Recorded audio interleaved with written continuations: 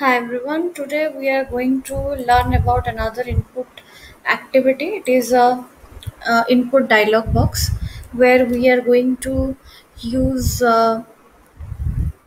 how a value is taken from the user and it is displayed. Okay, so in input dialog box we'll be learning about the properties. The first property that is coming as dialog title. So here what we need to write as the dialog. So I am going to give it as what is your name.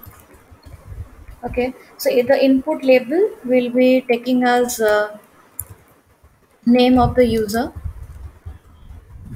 and it is as a text box, and the value will be stored inside a string. So let's give it as name, and let's display the value whatever it has taken from the user inside a message box. So we can write the name of the user is we will be using string concatenation for this, plus control space is the variable that would come. So here the variable come as name.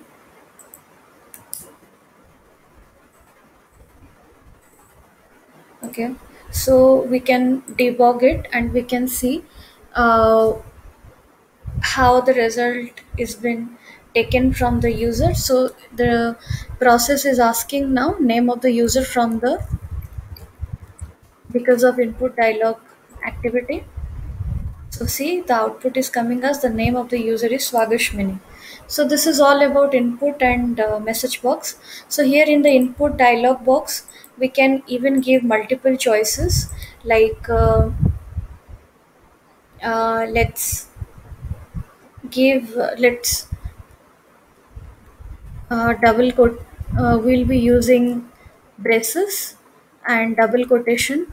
Let's write as choice one,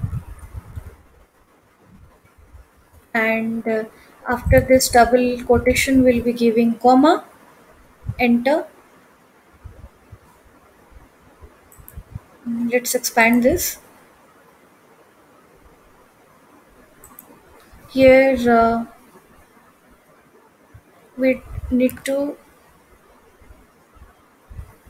one choice one, so we need to delete this. Okay, so here end the double quotation. Okay, here we need to give a comma. So here before this braces we need to give another choice as two, choice two. Okay, and two choice.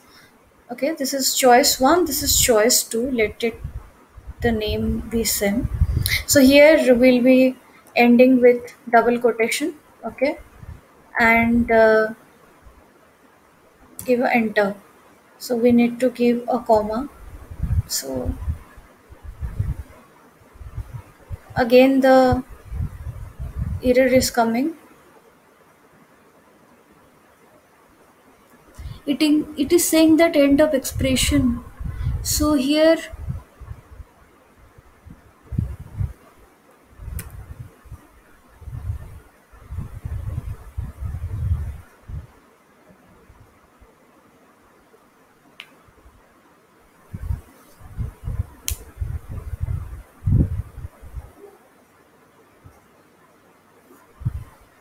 input field. So it is